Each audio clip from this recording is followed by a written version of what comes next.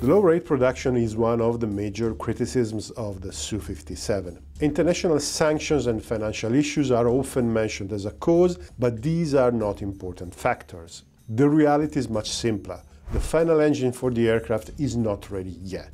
The Saturn SW30 engine flew on a prototype for the first time in 2017. In 2023, though, a Saturn executive declared that the engine was still a few years away, albeit it was just given the official production designation of AL-51F1. Current aircraft fly with the respectable but older AL-41F1. The Russian Air Force has openly declared that it is not willing to accept more aircraft with the old engine, which in turn poses the problem of keeping the manufacturing line open while waiting for the AL-51.